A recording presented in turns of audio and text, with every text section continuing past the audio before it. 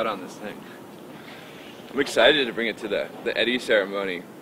You know, that's like the time when everyone has all their like new equipment and what's the latest. Everybody's checking it out. Huh? Last year was actually really interesting just because the equipment's evolved so much and just everyone's kind of doing their little adjustments here and there, and just to see what was out there.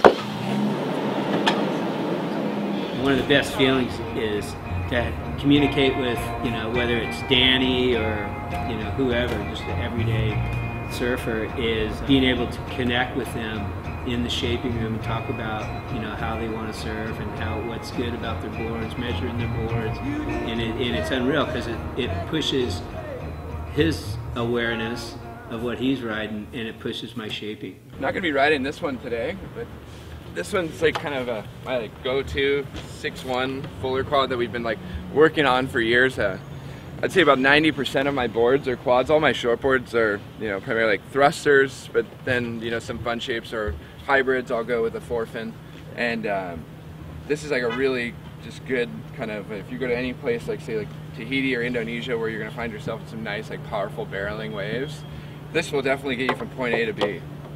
It's something that I think actually happens with just about every surfer, or definitely with pro surfers. It's something you're so mentally fixed on thrusters, and, you know, maybe in critical gnarly situations, that knowing how that board's going to perform for you. And actually Nathan Fletcher was one who like pushed me to, we were in Australia and he made me try one of his little stretch boards. Is when everyone was looking at 4-fins like, is that a cartoon? Is that like a joke, or what is that? You know what I mean?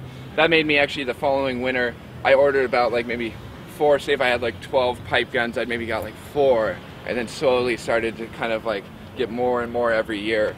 And then now it's actually like all of my like 20 pipe boards that I have in Hawaii, they're all 4-fins. Every board over like 6'6" and up is 4-fins. And, you know, I see it a lot with a lot of guys, especially now. People are really, you know, if you go to Hawaii, you'll see most guys have a quad option. This is the Ewok model that we worked on that was inspired by this Campbell Brothers Octafish Bonzer.